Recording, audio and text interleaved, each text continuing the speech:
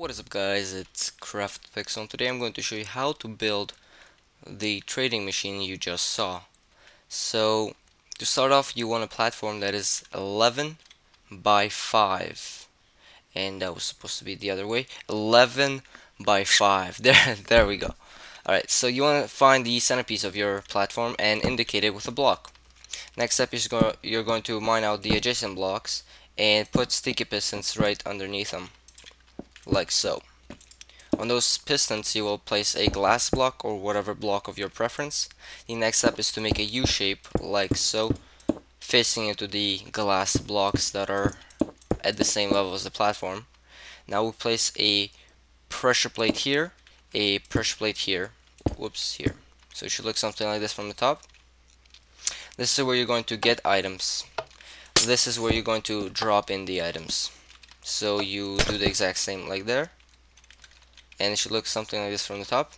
Next step is to mine out the corner piece of the U shape and put a piston on top with a regular block, and then you put a lever like so. Then you go to the other side and repeat the same process. Then you put a glass block here, glass block here.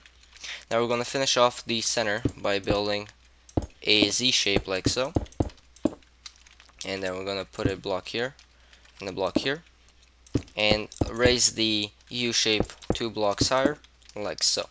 We are almost done. Now we can drop in the water block or the water bucket in there, and as you can see, this is your retrieving item, this is your dropping in item. So far so good. When you flip this, the pistons will close and the items will flow to the other person. So now we're gonna work on the redstone. First step is to make sure that the pistons are always powered on. So we're going to do it like this, and then put a block so both pistons are on. You save torches by using this method instead of putting torches on each side there.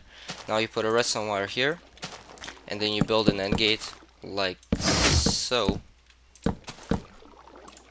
and then you connect the levers to the end gate.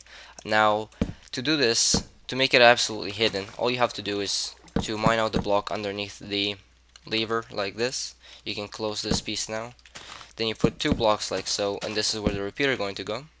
You set the repeater to 3 ticks delay, and then you connect it to the end gate. Same thing goes here. So you mine this out, redstone, close that off, 2 blocks, repeater, connected to the end gate, and you're done. Obviously this is supposed to be built in a closed environment where the other person cannot get to the other side. So here's where you drop in the items. So here I'm going to put 2 redstone dust.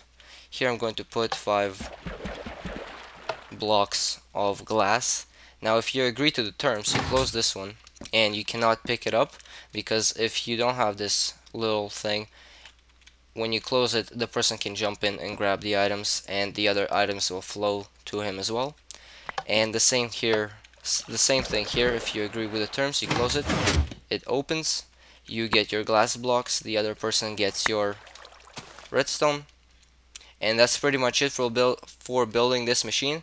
Thanks for watching. Make sure to like, comment, and subscribe, and I will see you next video. Peace out.